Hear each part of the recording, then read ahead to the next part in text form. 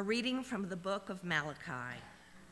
See, the day is coming, burning like an oven, when all the arrogant and all evildoers will be stubble. The day that comes shall burn them up, says the Lord of hosts, so that it will leave them neither root nor branch. But for you who revere my name, the Son of Righteousness shall rise with healing in its wings. The word of the Lord. Thanks be to God.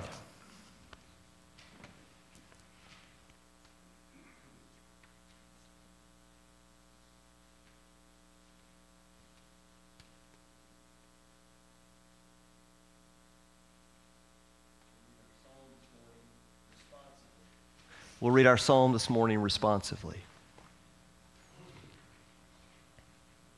By half verse.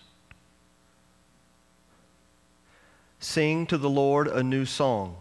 For he has done marvelous things. With his right hand and his holy arm, he has won for himself the victory. The Lord has made known his victory. His righteousness has he openly shown in the sight of the nations.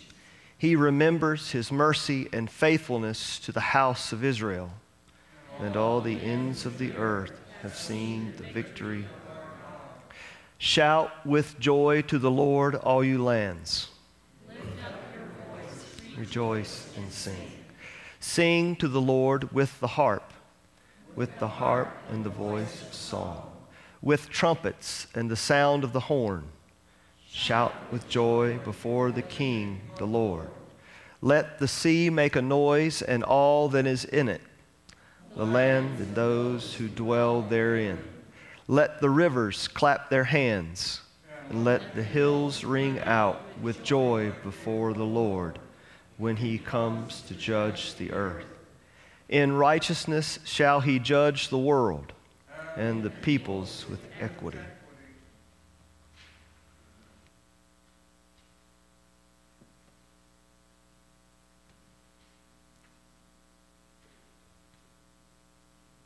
A reading from the second letter to Paul to the Thessalonians. Now we command you, beloved, in the name of our Lord Jesus Christ, to keep away from believers who are living in idleness and not according to the tradition that they received from us. For you yourselves know how you ought to imitate us. We were not idle when we were with you, and we did not eat anyone's bread without paying for it. But with toil and labor we worked night and day, so that we might not burden any of you. This was not because we do not have that right, but in order to give you an example to imitate. For even when we were with you, we gave you this command: anyone unwilling to work would not eat. For we hear that some of you are living in idleness, mere busybodies, not doing any work. Now such persons we command and exhort in the Lord Jesus Christ to do their work quietly and to earn their own living. Brothers and sisters, do not be weary in doing what is right. The word of the Lord. Thanks be to God.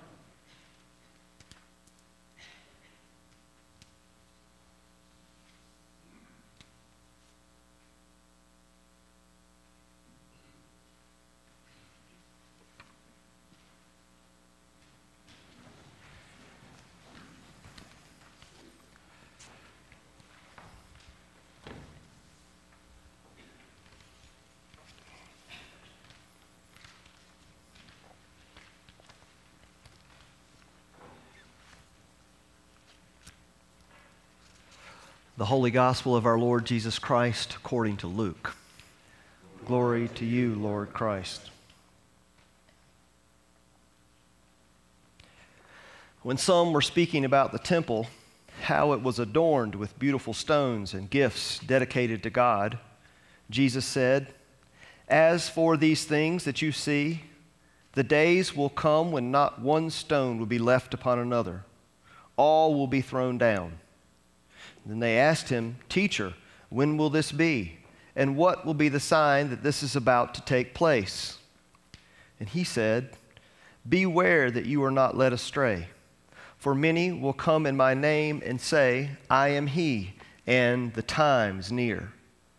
Do not go after them. When you hear of wars and insurrections, do not be terrified, for these things must take place first, but the end will not follow immediately." Then he said to them, "Nation will rise against nation, and kingdom against kingdom. There will be great earthquakes, and in various places famines and plagues, and there will be dreadful portents and great signs from heaven. But before all this occurs, they will arrest you and persecute you. They will hand you over to synagogues and prisons, and you will be brought before kings and governors because of my name. This will give you an opportunity to testify. So make up your minds not to prepare your defense in advance, for I will give to you words and a wisdom that none of your opponents will be able to withstand or contradict. You will be betrayed even by parents and brothers, by relatives and friends, and they will put some of you to death. You will be hated by all because of my name. But not one hair of your head will perish. By your endurance, you will gain your souls." The gospel of the Lord. Praise to you, Lord Christ. Grace to you and peace. Please be seated. Good morning. Not a very happy gospel this morning, would you say? We often talk in the church about context, and often what we do with context is try to soften Scripture in such a way that it doesn't really say anything to us now. So we say Old Testament, New Testament, gospel readings are in a different context, so we can back off from them and we can take from them any power that they have because they're not really talking to us. That's actually called historicism, and it's not what we do here in church. Context is this. Context is, so for instance, the gospel that we read this morning follows right after the widow's mite, when this older, poor woman goes to the temple and offers, as Jesus says, everything she had to live on. That's the context. Or the context in 2 Thessalonians, for instance, is it's a prayer. It's a prayer that calls people into the work and the mission of God and blesses them for those things. The context in Malachi is that the prophet is saying, listen. That's context. That doesn't have anything to do with the history. That's just where it falls in Scripture. But if you want to talk about history, let's talk about now. You may have heard, if you have been paying some attention, that we had an election this past week. And you may have heard that half of the country is really excited about the outcome, and the other half is not so much. You haven't heard this. You got really quiet when I started talking about politics. That says something to me. It's interesting, though, as divided of a nation as we seem to be at this moment, there's something that keeps coming to my mind, and it's come to yours too, all week long. The Pledge of Allegiance, one nation, under God, indivisible, with liberty and justice for all. It's a fabulous line, don't you think? One nation under God, indivisible. I love that. The people who framed that, the person who framed that, a guy named Francis Bellamy, by the way, in 1892, when they framed those words, he was a Presbyterian minister too. He framed those words. He knew very well, following all the wars that this country had been in and all the differences of opinion, that we were not all alike. He understood our differences. He knew that different does not mean necessarily indivisible or divisible. He knew that we could be different and be united. He knew that our differences are not what define us. What defines us is the fact that we are all children of one God. Set aside the fact that that under God phrase wasn't actually added until 1954 under President Eisenhower with the threat of communism, which is considered to be an ungodly thing. Nonetheless, it's our Pledge of Allegiance. It makes sense. We are all children of God. That's not necessarily a Christian formation. It just means that when it comes to government and living as a nation, there is something bigger than us. It's a fabulous line. I love it. So you could say that in our historical moment and in the context in which we live, that there is something bigger than just what's going on now. There is a future, there has been a past, but the most important thing is way out there. It's where we're heading as a people. But if you want to talk about what we might do now following an election, I think it's fair to point out a few things. One is this. We have a fabulous opportunity right now, a wonderful opportunity, an opportunity that begs us to see past our petty differences, and they're petty, and to see in ourselves a certain unity, a certain pull towards loving one another and having compassion for one another. It's a fabulous line in our gospel that gives people, as Jesus says, you have an opportunity to testify to God's love whenever things go crazy. Now is that opportunity for us to testify to that which is bigger than we are, to God's love, God's compassion, God's justice, the call for us to care for the poor, the homeless, the immigrants, the needy, the strangers, the people who look differently than we are, the people who love differently than we do. The second thing we might try in this moment in history is to actually be the church. And I don't mean coming here and coming to church on Sunday. I mean actually being what we were created to be, which is a people united in God, with God, in the work of Jesus Christ to carry out the mission of God in this world. That is what the church is. You don't come to church, you take the church with you. We take the church with us when we leave here. An opportunity to be the church. It's also an opportunity for us, a huge opportunity for us, to get to know people who think differently than we do, to take this as an opportunity to step across a divide and to befriend someone who thinks differently and to cultivate that relationship. It's a wonderful line in the prayer attributed to St. Francis, seek not so much to be understood, but to understand. There's a certain godly wisdom in that, and none of us lies outside that call. The last thing we might try doing is taking some time to confess that perhaps how we viewed our world over the last little bit has not been helpful. Perhaps to confess to God and our neighbors, as we will do in a little while, that we have been very critical of other people who actually aren't that different than us. We have decided to demonize those who think differently than we do and who might have created an outcome that we didn't want. We have decided to take part in a fear and a hateful speech kind of thing. All of us. Perhaps what we need to do is all get on our knees, perhaps join our hands and ask God to forgive us as a community and as individuals. As we move forward, that's the next step. To start again, to realize we are forgiven, to move forward in forgiveness and in love and compassion for those around us. Everything's done at this point. All we have is what's out there. So speaking of context and speaking of history and speaking of prophets and letters in the New Testament and Jesus' own words in the gospel, I don't know how this happened, and I know I just sat here and said don't worry about context and historicism, but it seems very uncanny that the lessons that we have this week seem to be speaking to who we are. Malachi, the prophet, probably just that book, by the way, if you're interested in biblical kind of stuff, Malachi's prophecy, his prophetic words, are the last prophetic writings in the Nevi'im, which is the writings in the Hebrew Bible. It's not the last thing in our Old Testament, just in the Hebrew Bible. It's the last part of the prophetic writings for those of you who care about that kind of thing. But Malachi is talking to a people who seem divided. They're divided politically. They're divided economically. They're divided in how they worship. They're divided in the ways they see each other. They begin to denigrate those who don't think like they do. Interesting context, don't you think?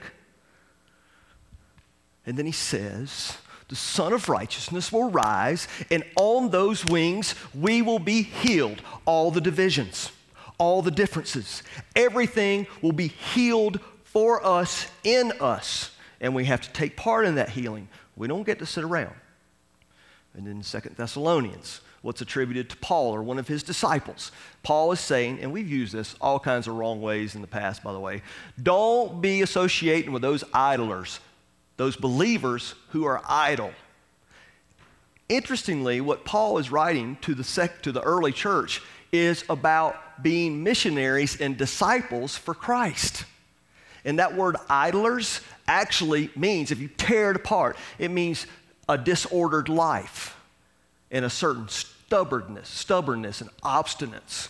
So for all those people who don't put God first, who can't say their prayers before they do anything, who can't organize their lives in such a way to realize that there is a God above us, all those people, you're going to be very careful. Those people are the same ones who are reticent to engage in a world that needs their help. Now, the context here, the historical context, is that in 1 Thessalonians, when Paul wrote that, which, by the way, is the oldest letter in the New Testament, the first thing written in the New Testament. When Paul was writing in the early to mid-50s, everybody thought Jesus was coming back right away. Jesus was going to come back in their lifetimes, and then a few years down the road, in 2 Thessalonians, Paul is writing again, maybe it's not going to happen so fast. Perhaps we now don't have the opportunity to sit around and wait. Perhaps what we're called to is engagement in this world now. Nobody gets free lunch. We all work towards one thing: unity in God, serving the poor, loving, compassion, all those things. Just like that historical situation, Luke is writing towards the end of the first century, writing at a time, some years down the road still, that Jesus has still not come back. Everybody's asking, well, when will it happen? When is this going to occur? Tell us what's going to happen. And Jesus' words are pretty much this: it's none of your business. It's none of your business when all this is going to happen. Right now. Right now is the time, no matter what's happening and all the madness and all the craziness, right now is the time for you disciples, to follow me into the hard stuff, to give yourselves over to love, to desiring something bigger than we have right now, to looking at each other as being united under the work of the cross. Now, Jesus says, right now is the time for us to order our lives in a way that love is on the top, and compassion and justice and all the things that follow from there. Now's not the time to be worried about what's going to happen next. The future is God's business, not ours.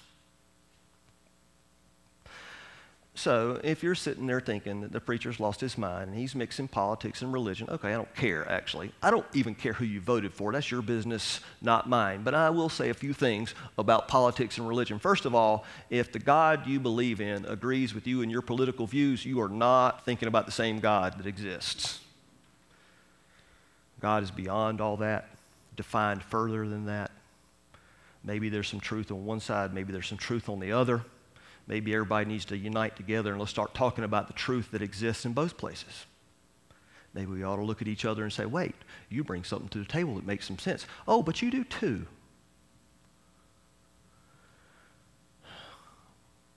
Also, the divisions that we claim in this country are about whether or not we're right or wrong. Also, none of our business. What's right is to organize our lives and situate ourselves in this world in such a way that we can testify and witness to the love that we know here. This is not about politics.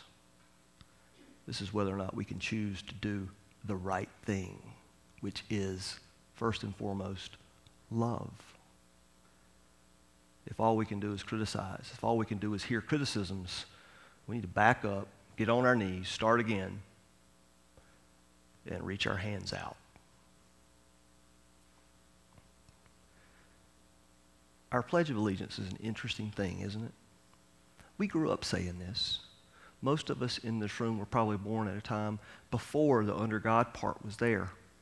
The only part I know is one nation under God, indivisible, with liberty and justice for all. It's the only part I've ever heard. I've said it ever since I was a kindergartner, every single day of my life until I think I was in the 7th grade, which would have been somewhere around 1975 or 6 or something like that. I might be a little younger than some of you.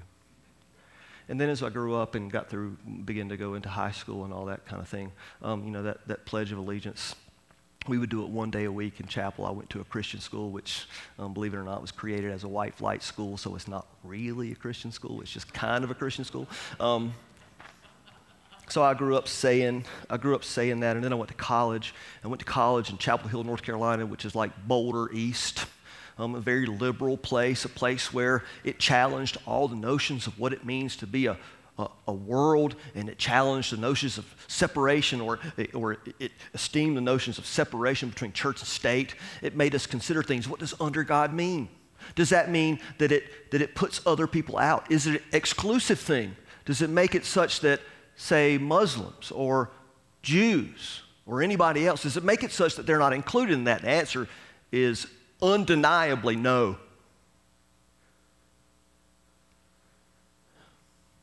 Those words, whether they've been edited or not over the last 130 or so years, 20 or so years, those words actually mean something to us. Friday was Veterans Day. Friday was a day of celebrating not just those who have served, but celebrating freedom. Friday was a day that says to us, there are those who are willing to give a hell of a lot, maybe even their lives, for the notion that we are a free republic who depends on faith as a central part of who we are. Yes, there's such thing as the separation of church and state. And yes, without faith, a free republic does not exist. We happen to be in the context, to live in the context of a Christian society, you and I. Here in this community, we look to the cross, to the work of Christ. That's the only victory we know. We don't get to claim any other victories. The first thing we do is be a child of God. We can be an American further down the road. But the call to us now is to witness to the love that Jesus gave this world, the whole world, the big world with all capital letters. You want to call that political, go ahead. But what it is the gospel. It's what we are commanded to do. Love is not an option. Unity is not an option. It's why we live. Amen. If you'll please stand.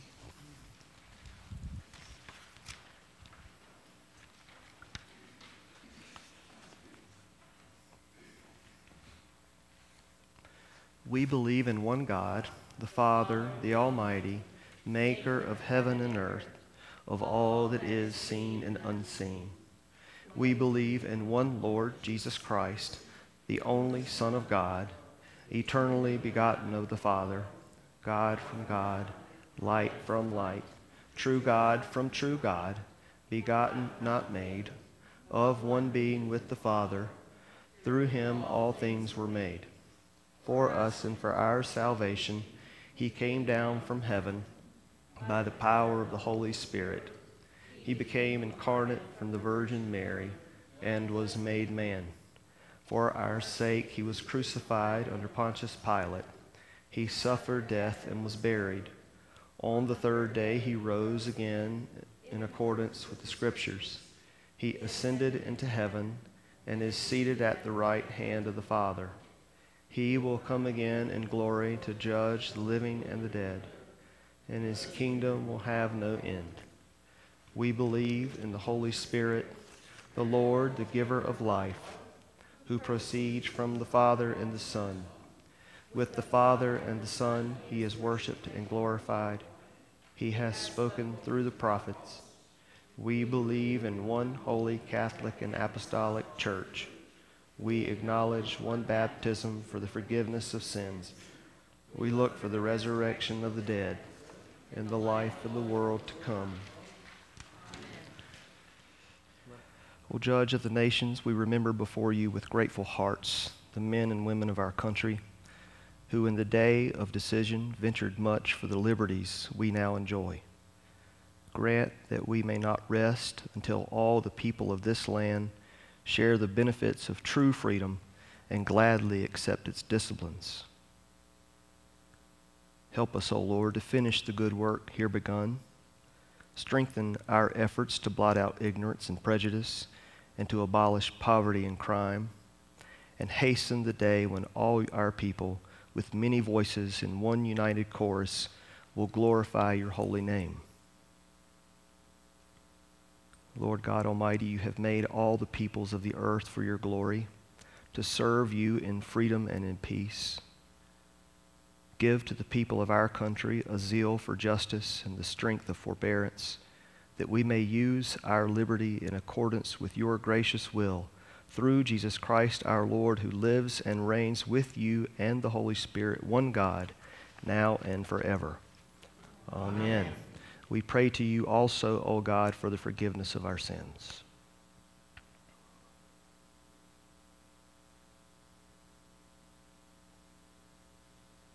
Have mercy upon us, most merciful Father.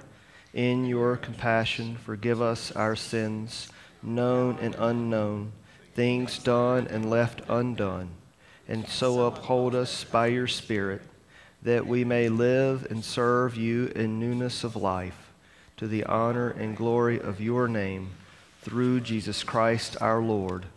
Amen. The peace of the Lord be always with you, and also with you. You can let go of your hands now. Good morning.